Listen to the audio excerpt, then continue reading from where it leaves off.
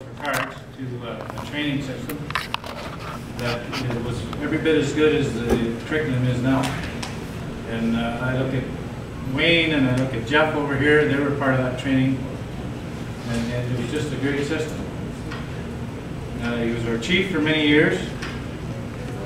He hired me when I was 17 years old on a junior firefighter program. That program lasted maybe 6 months and the council didn't want to continue on with it, but I was 17 and this man took me on, and I've been here 31 so far.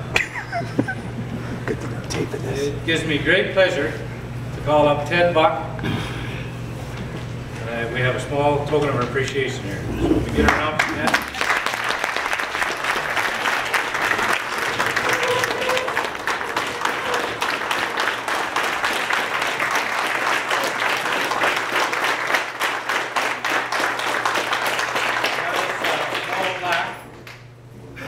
And also in this plaque, for all those meals that you missed and were late for, we got you a card to take Gail in for supper. And it's a very small, I mean, you deserve, you know, I can't tell you how much you deserve, and it gives me great pleasure to present this to you. Congratulations, Ted. Thank you. Thank you.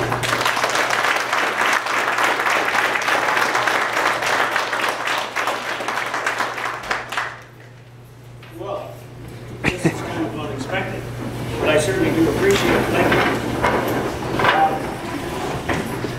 One of the things I'm going to say here tonight is that being chief of the fire department for 25 years, pretty near 25 years, it's not all the chief that does this.